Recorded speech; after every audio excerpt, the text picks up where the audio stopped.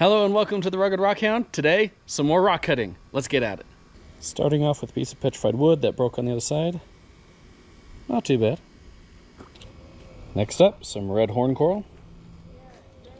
Ooh, nice. Too bad it didn't go all the way up into there. But yeah, we got some red down here. Of course, it would have also looked nice going across that way. Next up, another limonite cube that didn't look so good from the outside. Oh, nice. We got some pirate in that one. Very good. Another cube. Big one. Let's see. Oh, not much in that one. Still cool. Next up, a little bit of agate. Broke a little bit. And there's what we got. Interesting. Next up, an agate that I found down near the town of Enterprise, Utah. Okay. Hey, that red. If you could get some of that red in the back, that could look pretty nice. Okay, next up, something that looked beautiful from the outside is agate. Unfortunately, I do not remember where this came from. Whoa!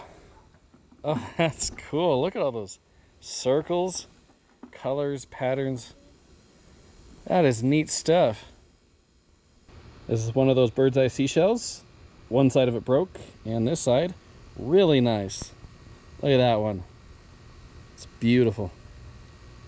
Another bird's eye gastropod. Once again, one side broke. Not too bad, though. So we have here a small little geode from Dugway. Whoa! Look at all that red. I don't usually get a lot of red like that in these. This is actually more of a thunder egg a little bit, huh? Because the agate filled it in up there. Here is another geode from Dugway. Oh, that's pretty nice. That's a very interesting pocket. I like how you can see where the water worked its way in with the agate, quartz, chalcedony, all of the above. It's all silicon dioxide. Here we have a nice double Dugway geode. Ooh, that looks very nice. Look at the inside of that. Got some nice crystals growing through it. Here we've got another Dugway geode. Oh, yeah, this one's more of a thunder egg. Look at all that agate going through it. All the cool stuff there. Really nice. So here we have another Dugway geode. The other side of it fractured, so I'll just kind of show you some of the pieces. Some nice pieces.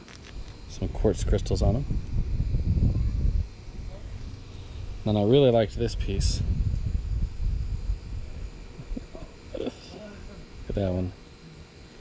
And then here's the side that didn't fracture. Look at that. It's a beautiful one. Such a cool pocket in there, and I like how it cut. So here we have a nice piece of petrified wood. Whoa, it's much darker inside, like wood color, rather than that white outside. That's pretty cool. That's a nice piece. Here's some kind of a weird agate or something. Oh, well, that's interesting. Some very interesting textures going through there. So here's a rock from an old copper mine with some malachite, teeny bit of azurite. Hey, look at all that azurite in there. That's pretty cool. So here's some petrified wood from Nevada. Hey, look at that. It's pretty cool. Yeah, some neat patterns in there. So here's some of that Nevada pinker wood. Whoa, it's very dark inside actually. Huh. Much darker. And here's the last one for today. Another piece of petrified wood. Ooh, oh, look at that. Oh, that's a nice piece. Look at those colors, patterns. That is a good piece. Oh, what a good one to end on. And that's all for today's cutting video. Some really nice stuff. I hope you enjoyed it. And remember, there's treasure everywhere.